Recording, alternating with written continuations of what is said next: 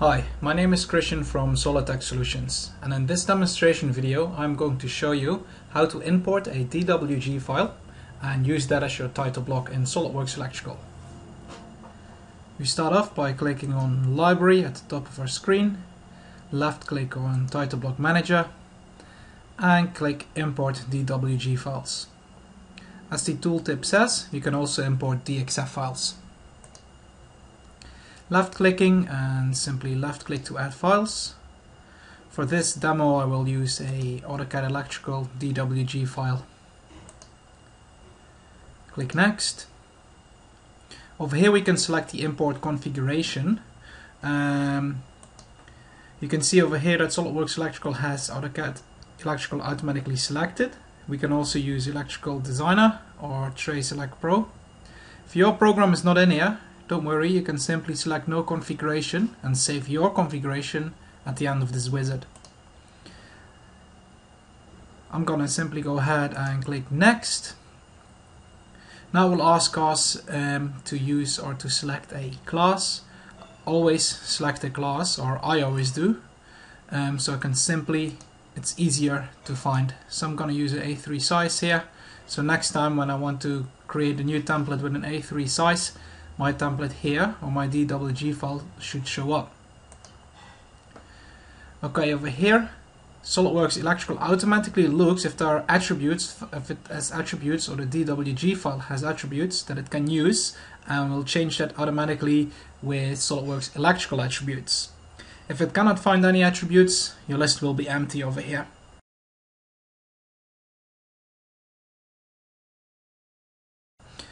So we will manually add attributes.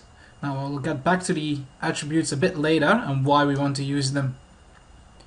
I'm not going to save my import configuration, so simply click no save and let SolidWorks import the DWG file.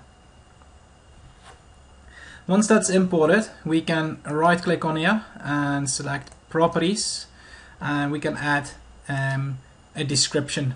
So let's call this imported DWG A3. Simply click OK, and that will now show up with the proper description or the name. Double click on our file to add it. First I'm going to remove all the content on the drawing by Windows selecting and hitting the delete key on the keyboard. Next I will clean up this title block, and as you can see it's still one whole block, so we simply need to go to Others on our toolbar, left click on Explode, and now this one block became several different entities. Just let's remove this logo over here. We can place our own logo in there, or we can simply use attributes from SolidWorks Electrical and make this title block intelligent. And by intelligent, I mean we can map customer data or certain properties and let it automatically display once we create a new schematic in SolidWorks Electrical. So let's go ahead and have a look here on the left hand side. We can see that there are all my different attributes are here. These ones are project related. We've got them as a book, folder, or location. All these different attributes we can use. Before I do that, I'm going to right click here on snap down at the bottom, and I'm going to set up my snap and grid spacing just to be sure, and turn the snap on as well.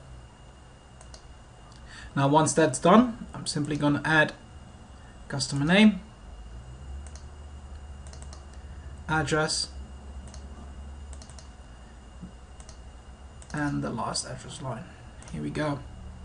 Once we've placed them, Windows select them all, rotate, just maybe rotate them up 90 degrees, simply select them again, move, and let's move that to our title block over there.